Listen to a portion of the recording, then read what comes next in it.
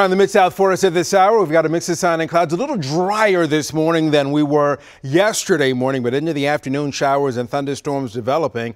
This is the viewpoint from Columbia, 73. No rain your way in the morning hours. Here in Nashville, a mix of sun and clouds, and that has allowed that Nashville temp to get to 77 degrees, but it's a bit on the humid side, and it feels like 79. And again, the view out of Columbia for you this morning. Let me show you what is happening here on radar. It does show a little bit of shower activity that has developed down to our south and southwest. So let me take off the rain.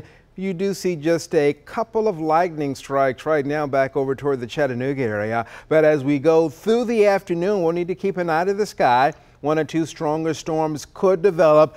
For most of us, that's a 1 out of 5 risk. You do see a 2 out of 5 in the deep southern part of Middle Tennessee, and that extends into Alabama and then back into parts of Mississippi. Here's some other temps for you at midday, including 77 out of Bowling Green, 68 Fayetteville, where they've got a little bit more cloud cover there. Into the afternoon, upper 70s to around 80 with scattered showers and storms. 1 or 2 of those storms could be on the strong side. And then for tonight, look for a mostly cloudy sky with some storms early. We'll fall back to 62.